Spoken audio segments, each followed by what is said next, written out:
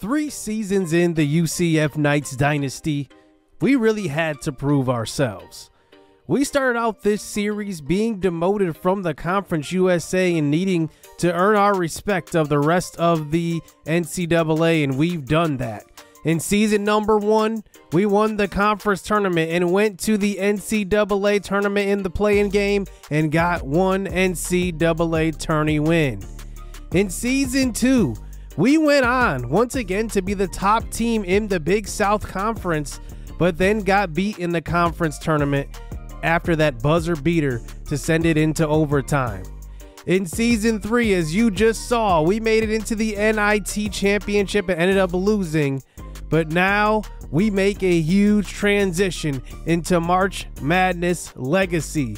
If you are not familiar, we have been playing this series on the console, and now we move over to the PC where this excellent mod exists, and we will continue this series here. But we will follow suit for the rest of the UCF programs. I think we've earned enough respect, and we are now in the Big 12 Conference for the first time in this series. Going into the offseason, we have a couple of guys graduating, including some underclassmen graduating. Jordan White graduates, he is a senior. Nash Kolchak graduates as well.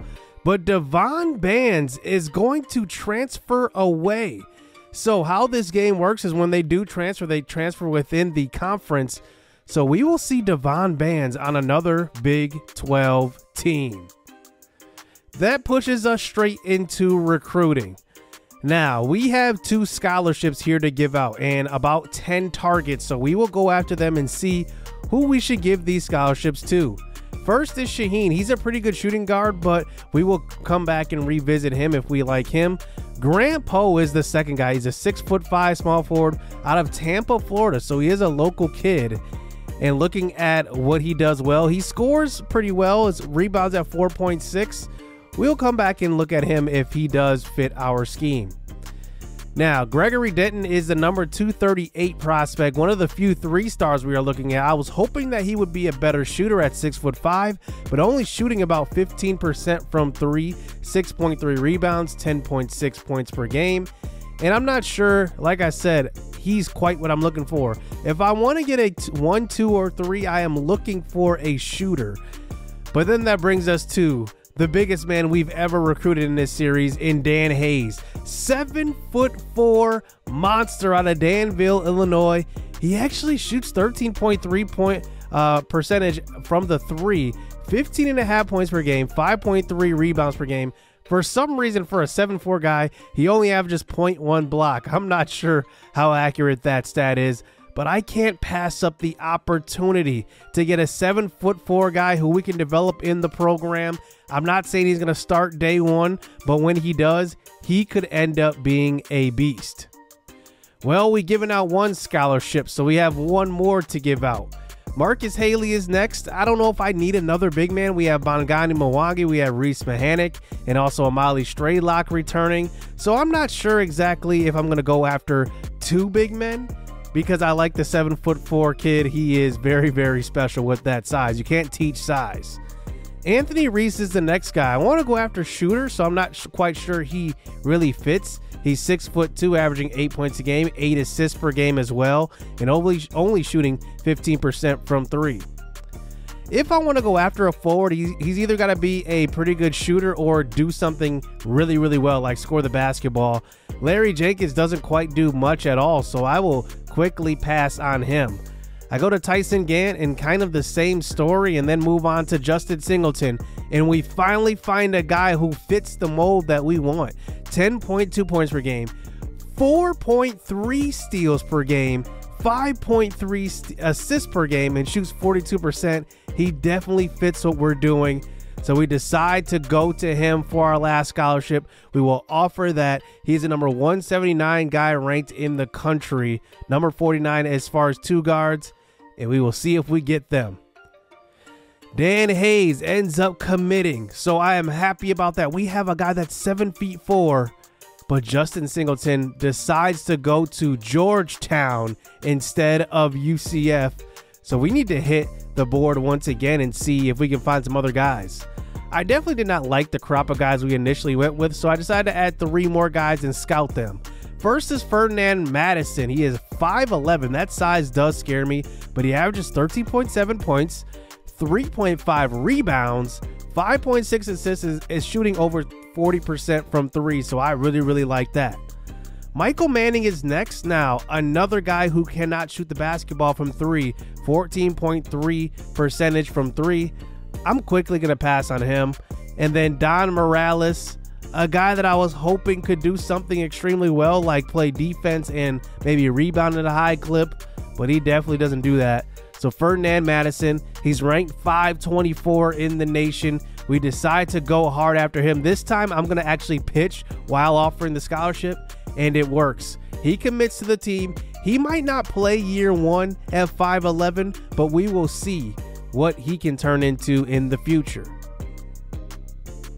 So as we begin our journey in the Pac-12, we do get an invite to the Battle for Atlantis tournament, previously known as the Puerto Rico tip-off on this mod. They have updated a lot of the tournaments, so they are up to date, current with everything.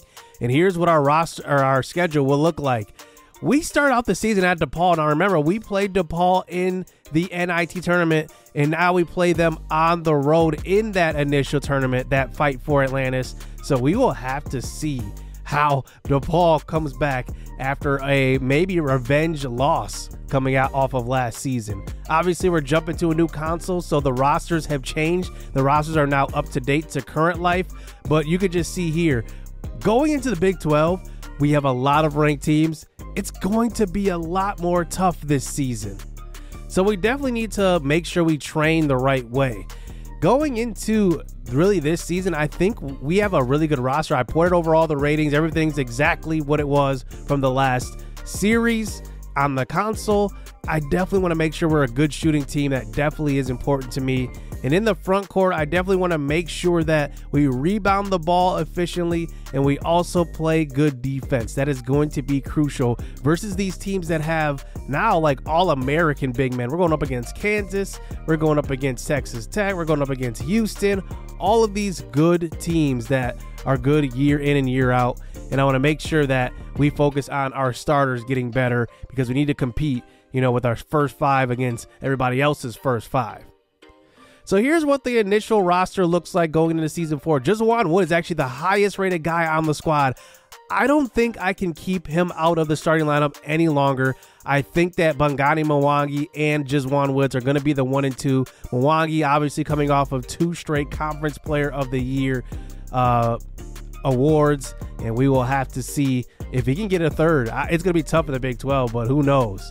Sam Hayes is going to be the 3rd highest rated guy above Reese Mahanic, who will probably be coming off of the bench now as our 6th man, as a big man too.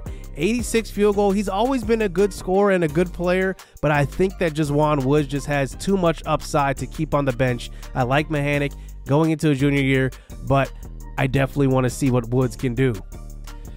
Credible is going into his junior season. He's an incredibly streaky shooter. That's always been his Achilles heel. He can hit threes, but sometimes like wide open, he just misses. It's just hot and cold. You never know. I still like him as our starting 2 though because of his ability to shoot the 3 ball.